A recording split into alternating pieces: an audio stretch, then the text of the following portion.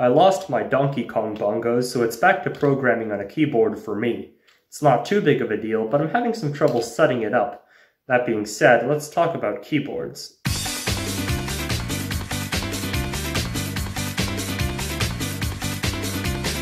If you're watching this video right now, chances are you're at least familiar with the QWERTY layout of keyboard. It's the standard English qwertyuiopasdfghjklzxcvbnm, and it's most recognized as the international layout. Its efficiency and ergometry are of course heavily debated, but it's not like you're actually going to use Dvorak. But even within English QWERTY, there are still variations, the most widespread one being the English US. It's everything you need to type in English, your standard Latin alphabet, numbers, symbols, and shift key for additional characters. Even so, I do occasionally opt for the English Canadian keyboard, which is in every way identical to the English US, except for the feature in which it is better. The keyboard that actually differs from the English US is the English UK, which is used in the UK and Ireland. Notable changes include the inclusion of the pound and euro symbols, as well as some placement changes, because the British would prefer the @ sign to be off to the side here, rather than off to the side over there. However, the QWERTY keyboard is based on the English language, its keys and positions engineered in accordance to the frequencies of English characters. Once you introduce other languages, it becomes a matter of design.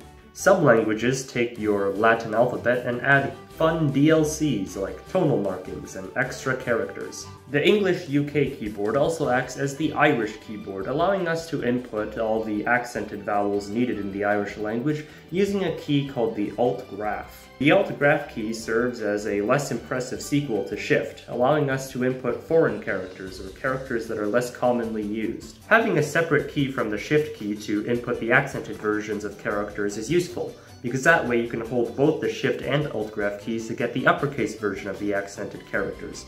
But this method of adding these accents, or diacritics, to characters can be exhausting, especially if a language has many of them or uses them very frequently. I don't want to have to use combo attacks to write a Google document. In some languages, like Polish, the solution is to just set the character with the diacritic as its own separate key, since in these languages, the character with the diacritic is used fairly frequently, and there aren't too many diacritics that will make the keyboard cluttered. However, this doesn't apply to languages like French or Vietnamese, which have several diacritics, some characters having over a dozen diacritics or combinations of diacritics. This issue is solved by introducing dead keys, which are basically keys that don't do anything on their own, but modify another character so that they have diacritics. In the French AZERTY, you input the diacritic keys before the character, whereas in the Vietnamese telex, you input the diacritic keys after. Note that while Alt-Graph, additional keys, and dead keys are all viable options for adding special characters to your keyboard, most languages actually use a combination of the three. Localization of a keyboard is more than just taking the keys of one language and slapping them onto the board of another language. You also have to take into account the writing patterns of the language and change the positions of the keys to optimize for this. The French language in different regions uses different variations of the AZERTY layout, except for Canadian French, which uses QWERTY. Russian uses Itsukin, German uses Quartz, and the Swiss keyboard uses the German Quartz, but with French and Italian accents and English labels as a way to remain neutral. One thing to point out is that regardless of what the writing system of the language is, such as Russian or Arabic, most keyboards will still include the English-Latin alphabet somewhere in the keyboard. This is because the Latin alphabet is essential for using a computer, writing URLs, working with programming languages, playing Mario's Fun with Letters. It ensures that not even the Inuktitut typists are safe from JavaScript. In fact, many languages go as far as having a de facto version of the keyboard that is based off of the English US. This could either be for programmers or for users who are more familiar with the English US format, such as non-native speakers. But every layout I've covered thus far only addresses languages that are linear and have some sort of alphabet or alphabet equivalent. Good thing all languages use simple phonetic alphabets though. Could you imagine one that didn't? That would be so hard to learn. Chinese characters are a purely logographic writing system, meaning that you can't determine the pronunciation by just looking at each character, and every single word has its own unique character, meaning that there are thousands of characters to memorize. At around the time the QWERTY keyboard was being invented for typewriters, there were three major languages that still employed the Chinese character writing system, and that was Chinese, obviously, Japanese with kanji, and Korean with hanja. Typewriters are a different ordeal from modern computer keyboards, however. They operated using a cylinder called a platen that was situated on the carriage and could move horizontally, and every time you pressed a key, it would strike a character into the paper and then move to the next position, until it got to the very end of the line, where it would ring a bell and you push it back so it can get to the new line. As for special characters, it works mostly the same. There's no alt-graph key on a typewriter, so it either occupies its own key, or if it's just a regular key with a diacritic, you could use a dead key. The implementation of dead keys in typewriters is pretty intuitive. Just when you press a dead key, instead of moving the platen horizontally, it just stays in place until you press the key that the diacritic belongs to. However, returning to the point, no reasonable amount of keys or dead keys was going to fit the thousands of Chinese characters required on a typewriter.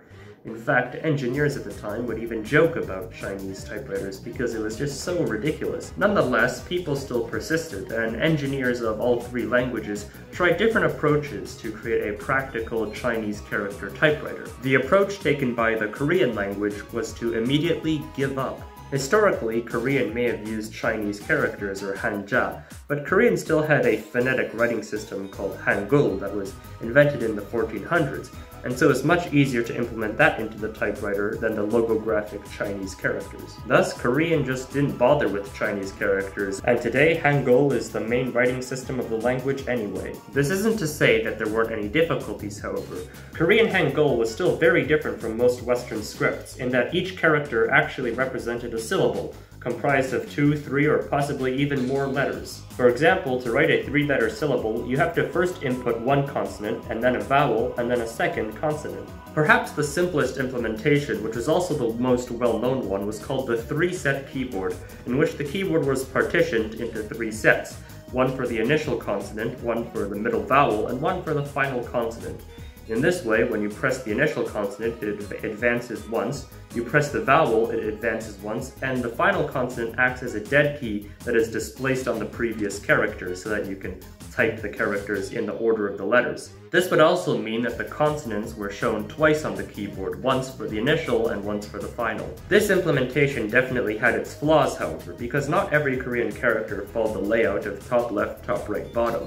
And even for the ones that did, the font looked very clunky and was dubbed as the clothesline font. This is because the characters kind of look like a cloth on a clothesline, if cloths looked like Korean letters and clotheslines also looked like Korean letters. 2-letter characters could be implemented by just not using the dead key, but I can't imagine what one would have to do to implement characters with more than 3 letters. Further improvements to the 3-set typewriter, as well as the invention of the 4-set and 5-set typewriter, allowed for more stylistic accuracy to Hangul and went fully into all the nuances of the writing system, although they did take longer to write with.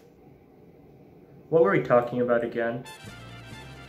Oh right, Chinese characters. Chinese and Japanese didn't have the same option that Korean did.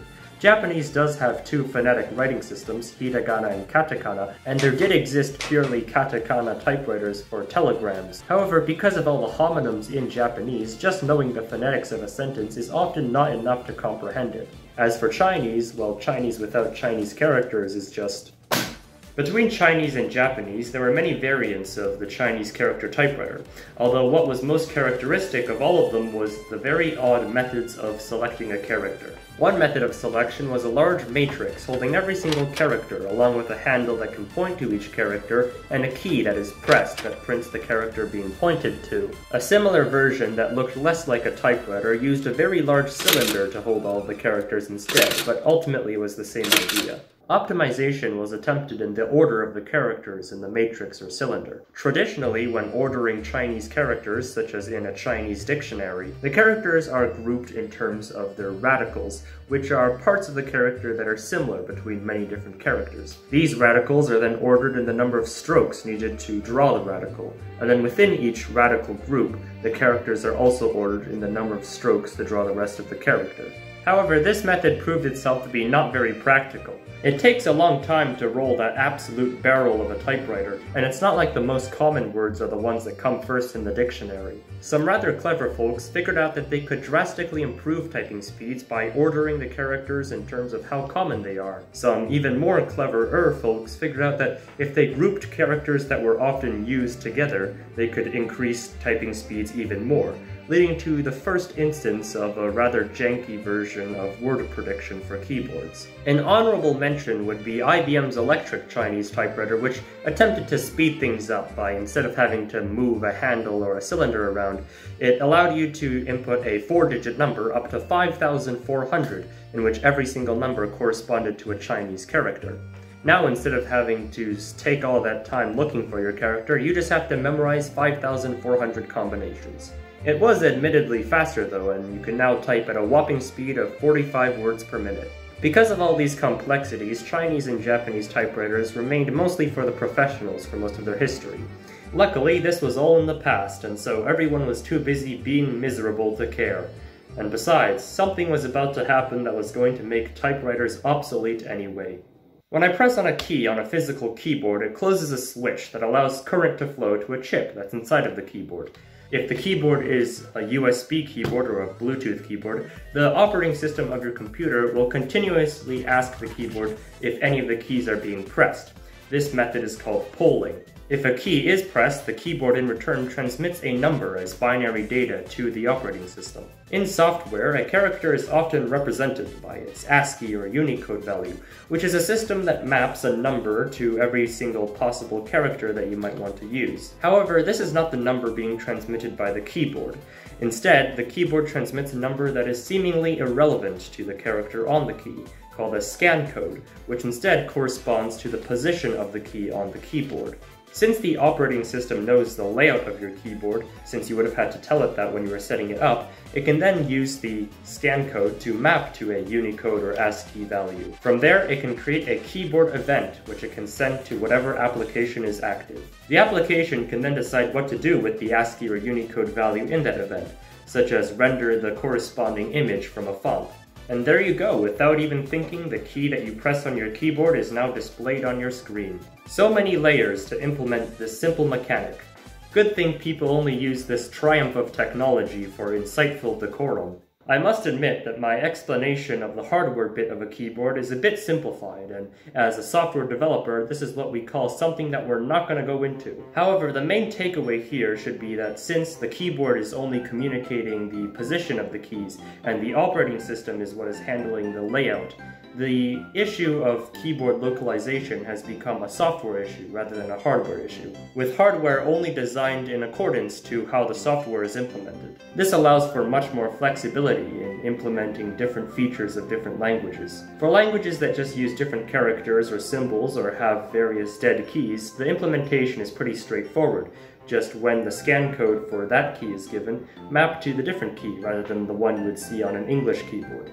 And as for dead keys, instead of adding a character, it would be modifying the existing or upcoming character. The software can also easily handle other features of languages, such as is the language written left to right or maybe right to left, like Arabic and Hebrew. For the CJK languages, or Chinese, Japanese, Korean, there are a few more steps to take before we can start typing. The Korean keyboard gets a bit of an upgrade from the 3-set to the 2-set keyboard, in which half of the keyboard is reserved for consonants and half of the keyboard is reserved for vowels. We no longer need a set for every single position in the character because now the software can be used to determine the position of the next letter based off of the previous letters in what you're typing. How does a typewriter type a 5-letter character? Who cares? Ba, ba, ba, ba, ba. 3-set keyboards still exist though, as some people find them to be more efficient, and you also don't have to type the letters in order when you're making a character, as the positions are defined by the sets on the keyboard. Just like in the old typewriter days, the secret to Chinese and Japanese input is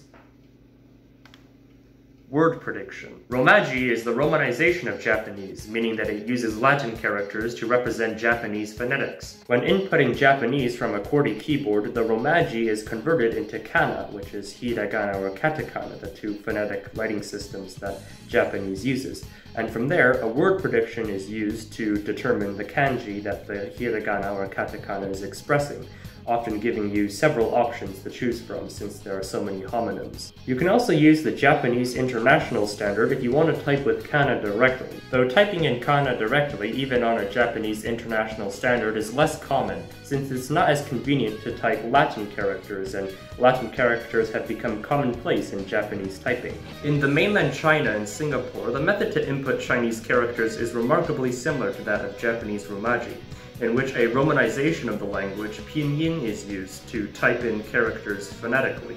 There's no kana in Chinese, so it skips directly from Latin alphabet to Chinese characters, giving you once again a selection of options to choose out of all the homonyms. While Chinese does not have a phonetic writing system like Japanese does, there are other ways to phoneticize the language without using romanization, such as in Taiwan, which uses zhuyin or bopomofo, which is always fun to say. The system uses different symbols to represent all the possible sounds in Mandarin Chinese, and like a direct kana input, you input these sounds and they get converted to Chinese characters based off of a list of options.